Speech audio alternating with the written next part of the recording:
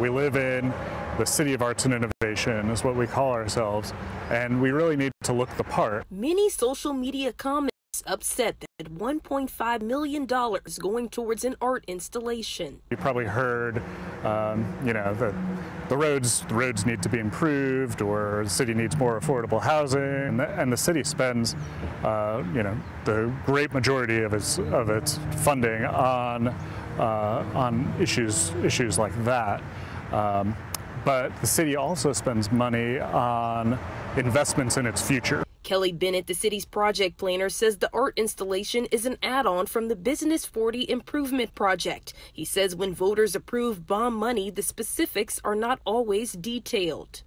It's something, something more broad that, as the project moves forward, the city, the Department of Transportation and the City Council and the Public Art Commission in this case can kind of use that money to make the project better. He says the 2018 bond referendum was worded as Business 40 enhancements and is $1 million investment from a $100 million project. If you remember, several years ago, we shut down Business 40 and rebuilt the bridges and put in new pedestrian bridges, and this phase of the project was choosing some public art for the project and getting that installed.